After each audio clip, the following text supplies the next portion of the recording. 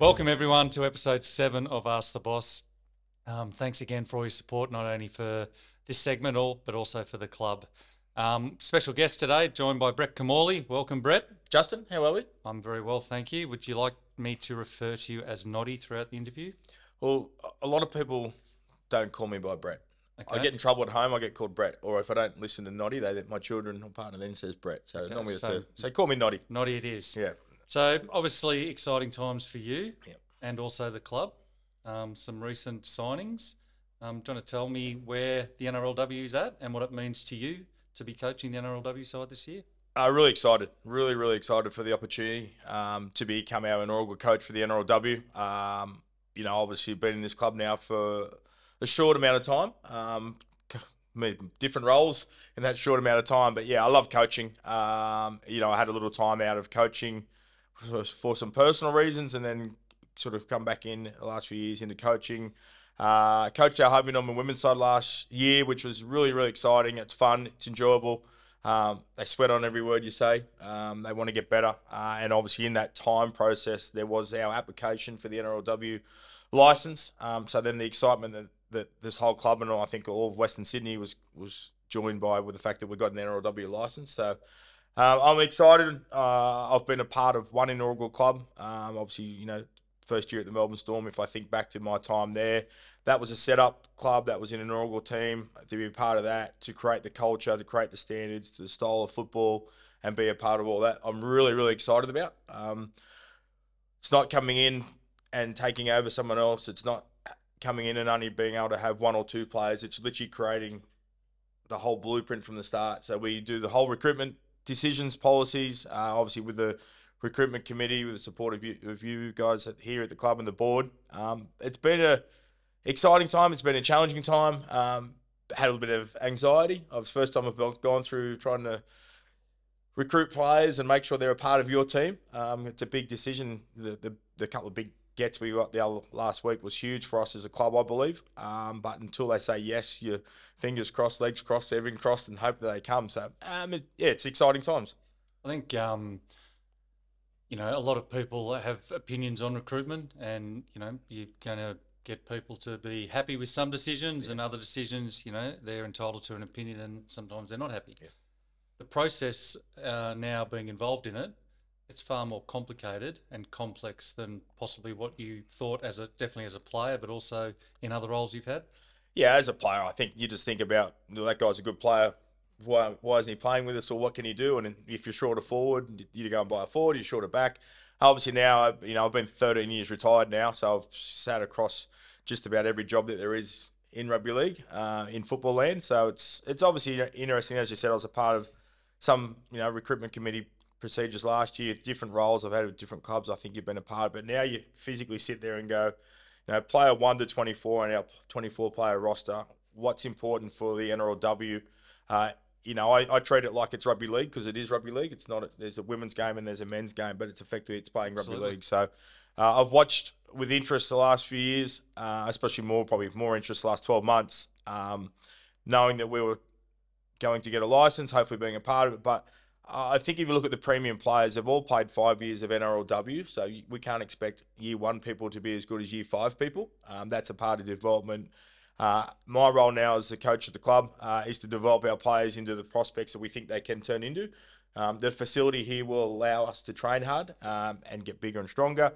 The senior players, or those marquee players that we went out and purchased last week, for those special reasons, is they get to be the senior players to help our younger group of players develop into what we think they can be.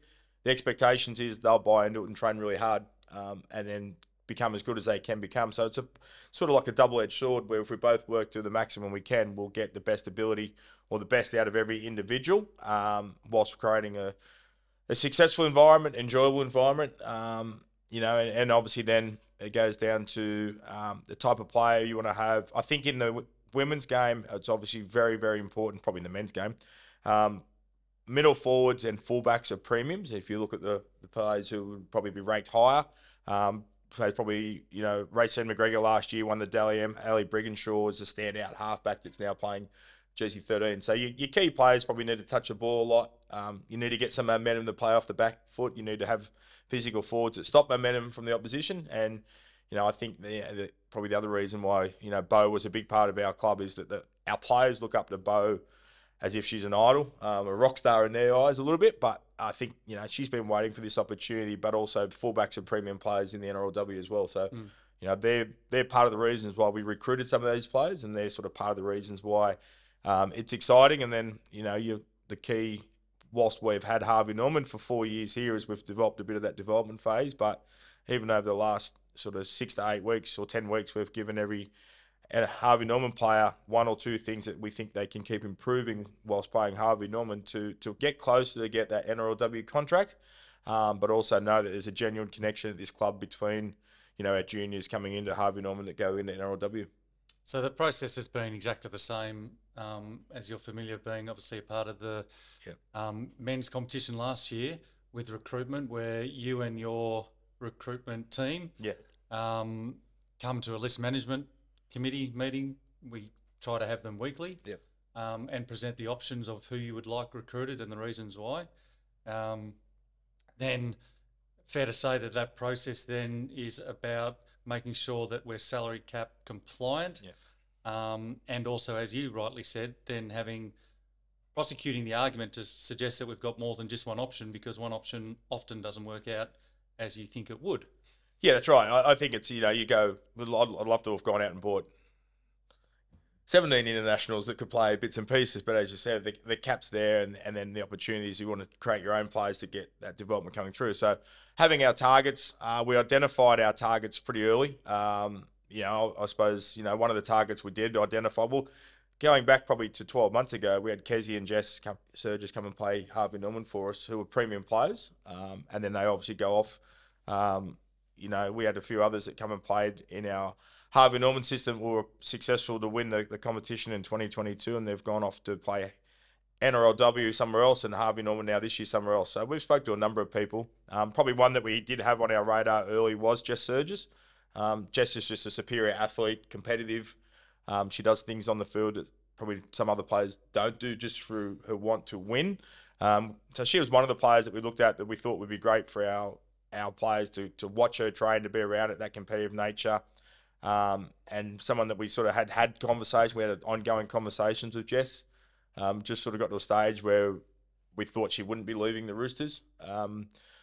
3 weeks ago, effectively watched North Sydney, and effectively not North Sydney, but watched Sarah Tolgatuki literally destroy our Harvey Norman side, and watch it in person compared to watching it on video. And literally within 10 minutes, it's like, we need to go and get that person. So sort of some recruitment decisions moved a little bit, but she, I'd been talking to her manager for a little while, knowing that it was a potential that she might be able to get out of the Roosters.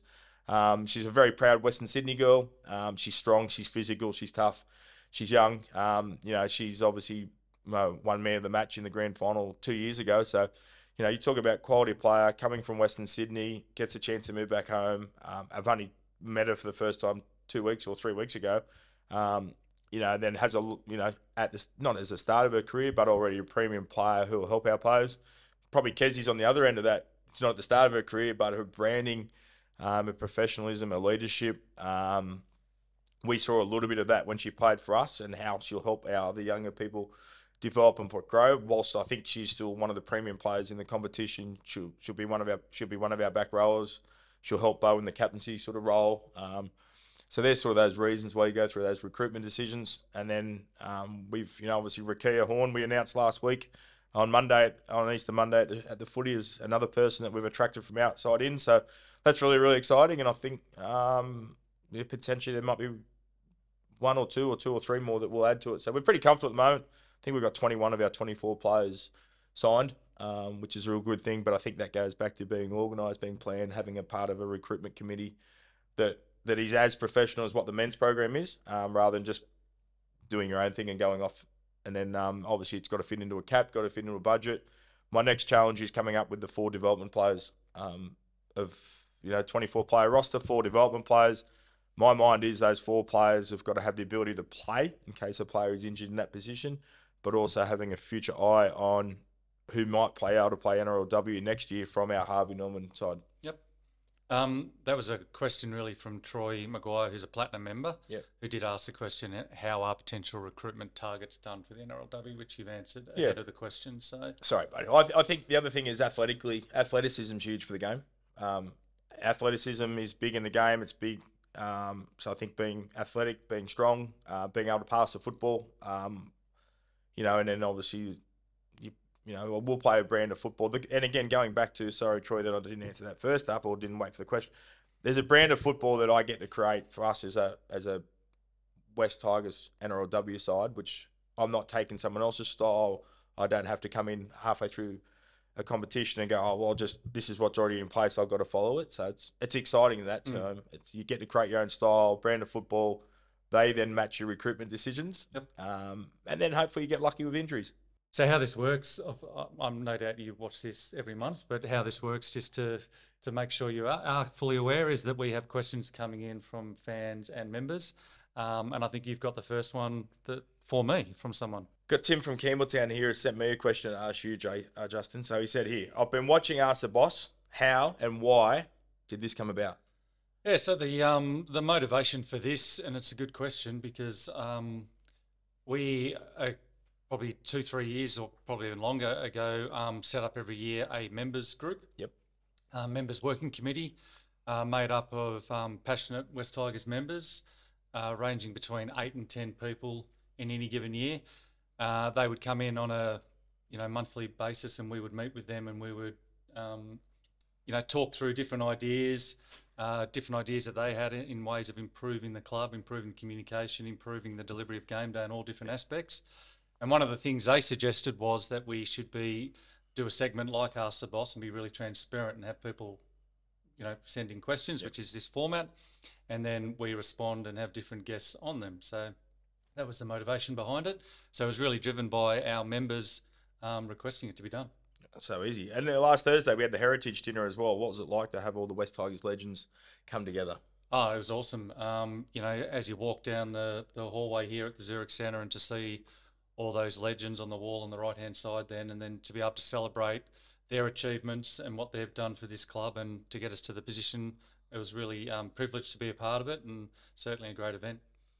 Talking about being a part of this, great organisation, obviously this will be shared now with the NRLW and the NRL. So I know how it's going to work, and obviously we've got separate change rooms. It's obviously a big part of what was thought about when this building was going to be built, probably 5 years ago, 6 years ago. I don't know how long ago the process started, but obviously the hope was NRLW. I take our ladies through that NRLW change room. They said their name on the locker, as excited as what the males probably do. I don't know if they appreciate it as much, but I think the ladies do appreciate it enormously. They see the facility. We're going to do weights down there. We're going to train out here on a Saturday morning through our off season and start playing. So I know how it's going to be shared, but how did it become a shared facility? I know the notion always, 4 or 5 years ago when we first decided to really start investing in the pathways and not go for an NRLW licence. I think you saw the fruits of that last year with the success of the Harvey Norman, and you'll see that with the talent coming through, as you alluded to. We always wanted this to be a facility that would accommodate both men and women, and develop and give opportunity for both men and women to be the best athlete and version of themselves. So when designing it, it was there was no compromise. Like, it had to be a shared facility for both. I just spoke before about one of my recruits, Sarah Togatuki. She spoke at our press conference about being a very passionate Western Sydney girl. I know we've got a lot of our players have come from the Campbelltown region, bits and pieces. So, obviously for them it's a chance to play at NRLW, but for us as a club, there's an opportunity for that centre of excellence to be funded out there at Campbelltown and keep growing that area. That's something I'm going to push very heavily as a coach. We've got to be really proud about where we come from and who we stand for, and demographically, we stand for this big Western Sydney corridor. Yeah, and I'm not sure if there was a question in there, just a statement, but I'll go with the Centre of Excellence. How good's it going to be? The funding you've got for the Centre. You get a chance here to create legacy, not only here, but out there. I think it's really important. You talk about the geographical corridor, and it's a huge area, and we're really blessed to be able to have such a big area as our catchment area. And the challenge has always been to resource it appropriately. To work with the Campbelltown Council, who've been outstanding through this process, and with Western Sydney University out there, to be able to now have the ability to have a centre of excellence at Campbelltown Sports Stadium. So it's now just waiting for sort of the funding agreement between Campbelltown Council and state government to happen. Once that funding agreement happens, then the process should be quite quick in regards to planning. All the drawings are done. Yep. Hopefully within sort of that 24 months from now, we can have a brand new centre of excellence out there that we'll be able to utilise. Very, very good. And does that, I know it's a headache probably, or not a headache, but I know you're a busy man, but what opportunities is having an NRLW licence created for this club in corporate, in branding, in membership, and just fan participation? I think it's going to create a lot of opportunities at the moment. Obviously, we haven't really rolled out any membership. We've had some great additional support from current sponsors, and we've had been able to attract a lot more sponsors, including obviously Zurich, which is very generously partnered with us in the Zurich Centre and also with the women's program. So I think what we'll see will be definitely an increase in participation in our catchment area, which is the fundamental reason behind creating success, by having that really big opportunity for people to play and participate in rugby league. And then obviously as they come through the system and they get to the pinnacle being NRLW, that's certainly going to be added to. I think the members, once we start developing programs specifically for NRLW, or to incorporate both women and men in a membership program. So I think the opportunities are immense. We launched a new coterie group through the foundation a couple of weekends ago, or Easter Monday. So the Women's Champion program, that's really about coming through the foundation and funding resources for the NRLW and the Pathways program. So the support we had was amazing in the room. To think we raised over $100,000, in half an hour of Easter Monday is exceptional, and to all those people that contributed, we couldn't be more thankful and appreciative of that. And it's going to certainly help you being able to resource it to the level that you need to resource it. Yeah, and for me, it's a great opportunity. As we went back to the start, what does it mean to be an inaugural coach? Well, I get to be in a professional organisation, create it from my own, but then utilising all our staff here in bits and pieces to make sure that we have a successful program is the challenge, and what we need to do as the next few months unfold. And we certainly are well resourced now to continue to make it the most successful program we can. A question from Paul Gibbons. Noddy, we've announced 3 marquee players, but it seems that there's something missing. Can you tell us a bit more about those decisions, which you touched on, but is there anyone that you can speak to, or not maybe the person, but the positions that you're looking for to fill the last 3 that you spoke about? Yeah, I think at the moment we've got, middle forwards have sort of been taken care of. Sarah Togatuki is a part of that position. We've moved Christian Pio from the back row to the front row. We've got reasons for why we've done that. We've got our own Harvey Norman players. We've got some of our younger players who have been fringe Harvey Norman players who have done that. Back rowers, we're probably looking for a back rower, an outside back, and probably medically waiting for some outcomes on some players from Harvey Norman, whether it's an extra halfback or an extra dummy half that will go out and try and add to that sort of player 21 to 24 category. It'll also then, the 4 development players will have to make sure we got cover for the positions we're effectively not so much short in, but probably light on in, that make sure the 4 development players can play those positions more than just give kids, not kids, but just have an opportunity for that players that might be in positions that are strong for that next year. The decisions were made. I think Rakia Horn is an outstanding signing for us. She's, strong frame and played some NRLW. The reasons, unfortunately, we probably couldn't get Jess out of the Roosters. She wants to stay there. She's a Rooster girl. She lives in that area. They do a lot of branding work with her. So I see, our challenge is to make Rakia turn her, if she can be competitive, which we don't know yet, but train hard. Again, she's only very young into this Harvey Norman / NRLW career of hers. And then I'd like to think that we can, with our coaching and development, she can effectively, a goal might be to turn into someone like Isabella Kelly or Jess Surgis over the next few years, who are the premium centres at the moment. So, the other thing that comes with Jess Surgis is, so does a lot of funds. So if we go down that decision, it might have cost us 1 or 2 more of those other players that we're able to get hold of because Jess, obviously elected to stay at the Roosters. Some great signings, as we spoke about. local juniors. Are we looking at signing any more local juniors like the Curtin sisters? Yeah, both Curtin sisters will be part of our NRLW. They're a big part of our NRLW. Unfortunately, I haven't heard of knee on the weekend, so we've got to wait and see what that looks like. But I don't think it'll be too serious. But yeah, again, like we've obviously bought Kezi, Sarah, Rakia, might be one or two others that we'll announce. So there's 5 of our 24 players that will effectively not be local girls. The rest of the other 19 to 20 players will be Harvey Norman players for the West Tigers and all local girls from both Campbelltown, Balmain and sort of Macarthur regions. So Which really validates that decision by the board Yeah. 5 years ago to invest funds Yeah. in pathways instead of investing straight away into an NRLW licence. Yeah, that's right. And you know, I think if you didn't have the development and the pathways, what you've got to do is you've got to go out and buy 25 people or 24 people. So, you know, obviously there will be clubs that have partnerships with different areas to bolster their own development. But as you said, you know, the junior division here in Western Sydney is quite large. We now have had, this year started a Lisa Fiola program. We've played the city version and the country version of Lisa Fiola. So, and then we've got Tasha Gar, we've got Harvey Norman, we've got the NRLW. So, I think for that development phase, it's like what has happened for a long, long time with the men is we've had Harold Matthews, SG Ball, GZ Flegg, then we go off the grade. Well, you know, we have now got that blueprint here for the women's program that we go Lisa Fiola, Tasha Gale, Harvey Norman, and then effectively you move into the grade, which is the NRLW. So, yeah, and they'll be all local girls. You know, the big thing for us is we want to push it. As I said, we want to be proud of where we come from.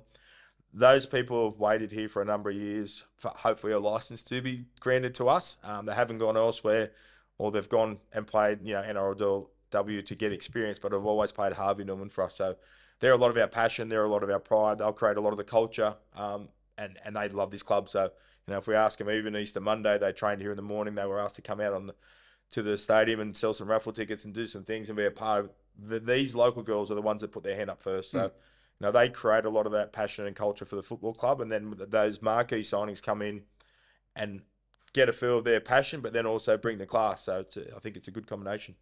A couple of questions, not specific about the NRLW, but Robert Norris has said, can you see a bright future for the club given that being 0 and 6, that the morale amongst fans isn't that high at the moment? I definitely think so. Yeah, I think there's a lot of good people in this organisation. You know, I think when difficult times are approached, you know, I went through a great opportunity last year that you guys presented to me in the board and through Tim to become the interim head coach.